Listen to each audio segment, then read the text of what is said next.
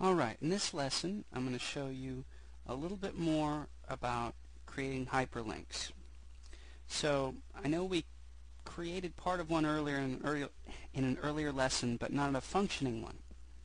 So first, wherever the hyperlink within your website is going to link to, we have to create another page for that. So, for instance, let's just create from the welcome page, create new HTML, and I'm just going to do something very simple like well, let's bring up our tool palette real quick. Let's make the font for Dana, the size pretty big, the color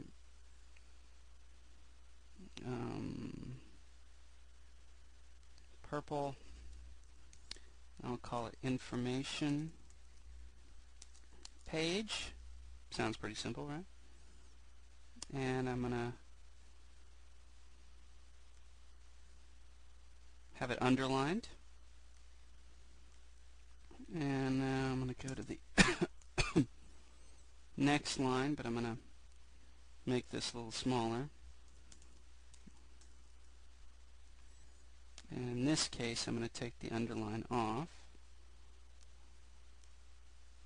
And we're going to go for information on this subject. Please contact your local poetry center.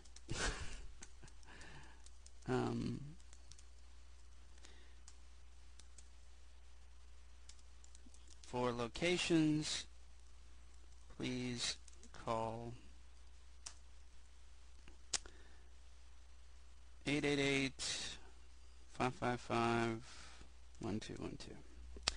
Alright, I'm going to make this section black.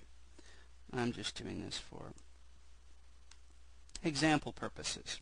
Alright. So just something simple like that, just so we have another page created we can link to. So I'm going to go save.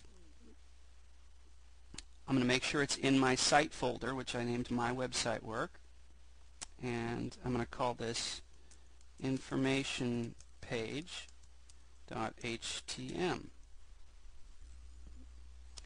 And then I'm going to save it. And now when I close out of it, and I look under Andre's files, and I refresh the list, it'll be in there. There it is, information page.htm. Okay, now let's pull our main page out that we created. And at the bottom here, where we had information, remember before, let's click on that tag, on our information tag, we did put a link in here to information.htm. But we need to show it where to point. This is the part we didn't get to before. So now that we've made that page and put it in my site folder, see this icon here, point to file? We're going to click, hold, and drag, as it even mentions there in the link section right now. Drag. See the arrow going? Woo! Here we go. We're dragging to where that file is. So it's right here. Whoops. Boy. And then, that's the problem with some of these sections. Okay, there we go. Let's try that. Drag to file right there and release. Now you notice in here it says my information. Now it gives the folder name, which was My Website Work, and then / information page.htm, which was the file we named. Now it knows where to point. So now, if we file, save,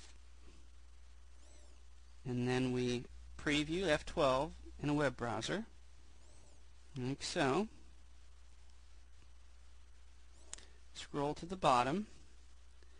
If we hover over here, it shows us that that's in our website folder, information.htm. Now we can actually click on it, and boom, it links directly over to that page, our information page that we just created, .htm. So there is the finisher to the lesson on creating a link that's actually functional within your own page. So you could have several pages like this that you link to within your website, just different pages of the website. So there you go. There's another lesson on linking.